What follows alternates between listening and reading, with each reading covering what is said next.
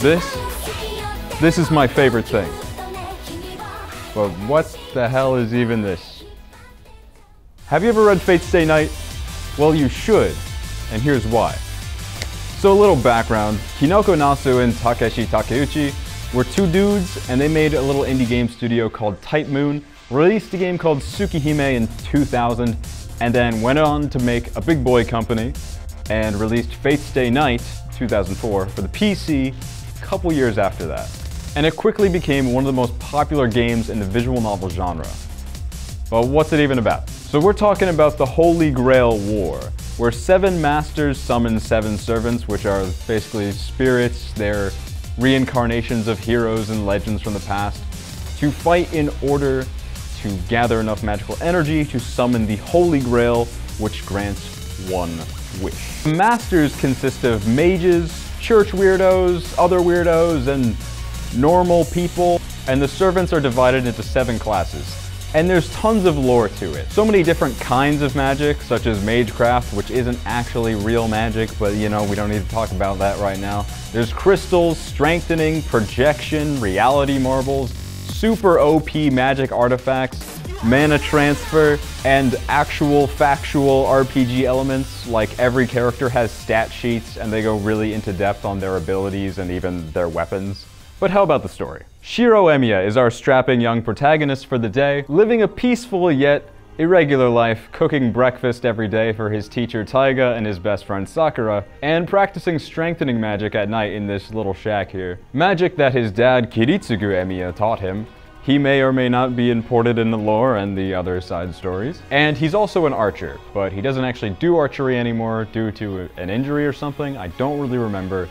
Maybe it's important. Maybe that's a spoiler. I forgot I'm wearing a mask. He also spends his days helping out anyone he can with some odd jobs around town. During one late night at school, he witnesses some magical assholes fighting at night and gets fucking iced. Thankfully, one of his classmates, Ren Tosaka, just so happens to be a mage, and she ends up saving him. After this and another altercation with Lancer, he learns that he is a master in the Holy Grail War and must summon his servant. His servant is Saber, who is actual King Arthur, but she was a woman the whole time.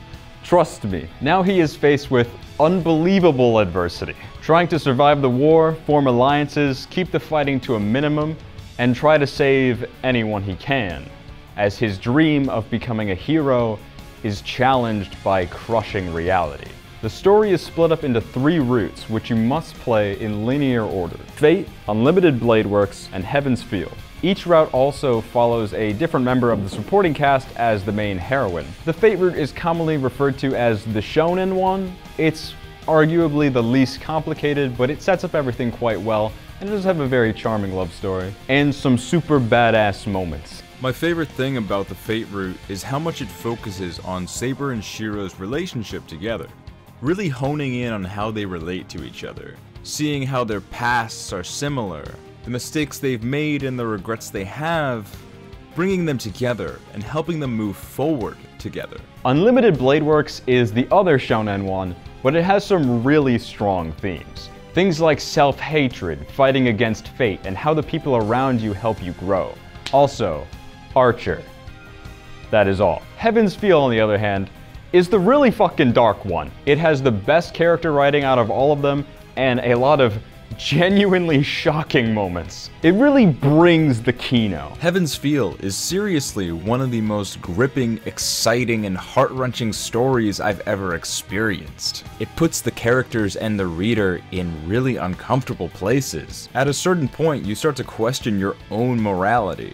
I didn't know what the right answer was, or if there even could be one. Finishing the story up, bringing everything together for a near-perfect conclusion. Now let's talk characters. Shiro Emiya is kind of my favorite protagonist. His story asks the reader, what does it really mean to be a hero?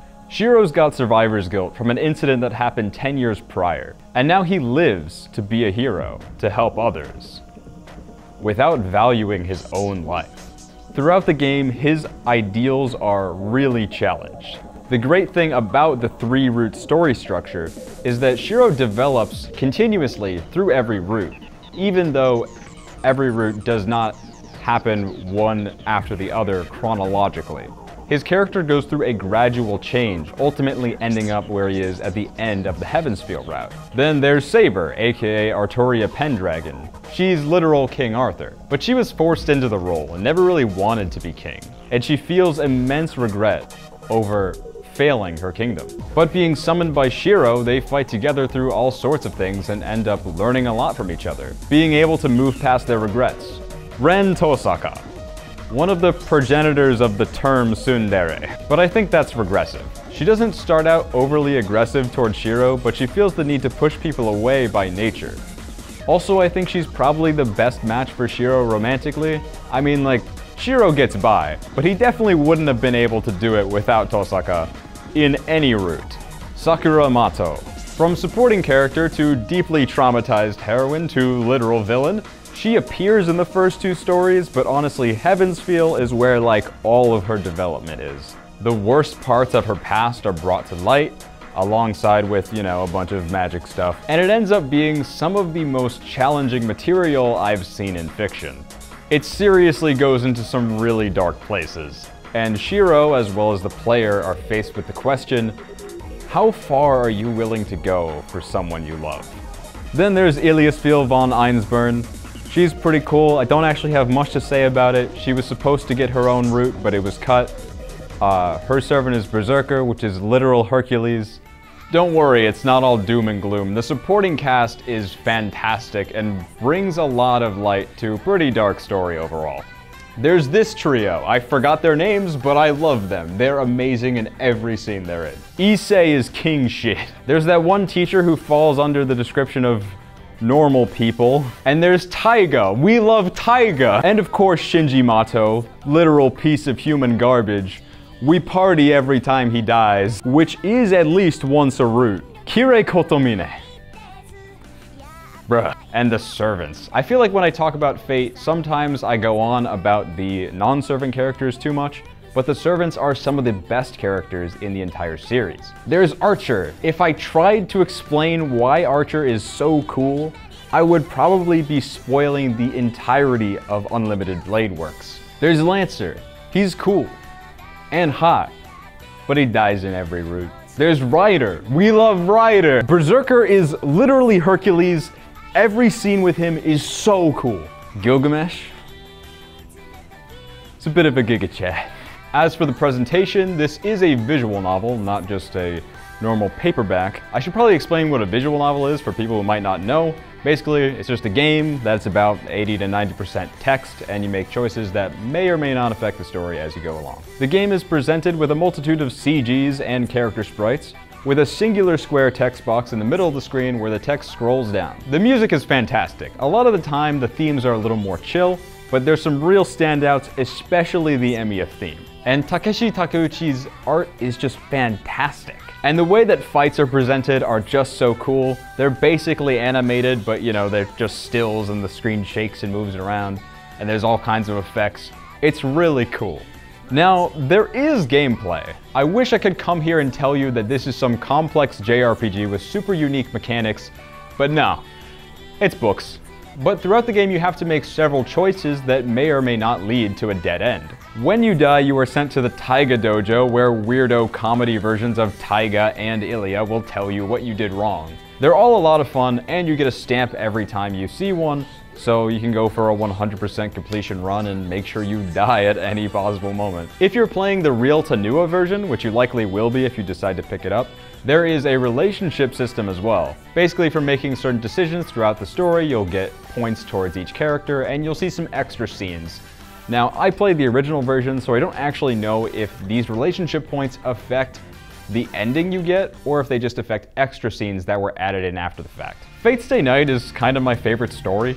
The themes of heroism, idealism, the tragedy of it all, the moral dilemmas, the extensive lore, the nuanced characters that keep getting developed every single route. I hope I've been able to effectively show you why this thing has made such an impact on me, and maybe even piqued your interest in playing it yourself? Speaking of, if you're looking to read the VN, there's several different ways. There's the physical editions, there's several actually. I own this one, I don't have it with me at the moment, but it's there. There'll hopefully be a picture. There's several download versions which vary between being the full game and being every route split up into a separate game. And there may or may not be a cheeky browser version. There's also separate versions of the game itself. There's the 2004 PC release, which is 18+, by the way. The 2007 PS2 release called Realta Nua, and the English version by Mirror Moon. The game has not been officially translated in English because the IP is literally too expensive to localize. So any English version will be a fan edition. The one that I played is the 2004 release, but with the voice acting from the Realta Nua version. But the version that most people are likely to play these days is the Ultimate Edition. This is the closest we're probably ever going to get to a Fate Stay Night remaster, and it includes all the content from all the versions, and you can toggle it any way you'd like. Big thanks to Mirror Moon for actually translating this thing. There are also several adaptations, if you don't feel like reading. In 2006, an anime studio by the name of Studio Dean adapted the Fate route into a 26-episode anime series, and it's certainly something. Whoa, surprise cut-in. I take back everything I said. This series is actually fire. Studio Dean did a fantastic job with what they were able to back in the day. It's kinda old. It's kinda cheesy. It doesn't 100% follow the source material at times, but it's really good as an adaptation when taken in its totality. It nails all the character beats, it nails the action scenes, and honestly, it has a really cozy feel. I would highly recommend everyone to watch the Dean adaptation, especially if you've been turned off by it in the past. You should give it a real shot, because I genuinely think it's a good show and a good adaptation. Then in 2010, they made a movie out of Fate Unlimited Blade Works, and if you ever wanted to watch a film that has the same kind of pacing and feeling as a video game speedrun, this is your movie. I'm talking literally clipping through a wall and into the final boss room level shit. That's the pace of this movie. If you don't plan on reading the VN, this is another good starting point. Ufotable's 2011 adaptation of Fate Zero, which is a novel series released a couple years after the game. Set 10 years prior, it follows the story of Kiritsugu Emiya and Kirei Kotomine. Then in 2014, Ufotable returned with a television adaptation of Unlimited Blade Works. This one is incredible. It works great as a TV show. It flows so well episode to episode. It has so many great moments, basically anything with Archer, and in terms of the OPs, EDs, and insert songs, it's got the best music. Like, out of anything. Then, from 2017 all the way to 2020, Ufotable adapted the Heavensfeel route into a trilogy of films. They are so incredible. So many fantastic moments, perfectly adapted, some badass, some genuinely terrifying. Anything with Ryder is great, anything with Archer is great, Saber Altair is a thing. Saber Altair versus Hercules is like one of the best fights ever animated, and like the game, it does a near perfect way of concluding the entire story. Fate Stay Night is a fully fleshed out and complete story with a satisfying conclusion, but if you want more, you can find it. Like I mentioned, there's Fate Zero, which is a prequel novel and TV show, Hollow Ataraxia, which is a direct visual novel sequel, an anime and manga where all the characters just cook and have a good time and nothing bad happens, called Today's Menu for the Emiya family. And also there's Fate Grand Order, which is kind of a monolith. And maybe once you're done with that, you'll understand what this shit is. As always, I've been Protagonist. Thank you so much for watching. Please like, comment, and subscribe. And yeah, that's about it. Peace.